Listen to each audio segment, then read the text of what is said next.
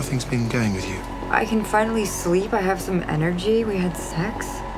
Whoever makes this drug is going to be rich.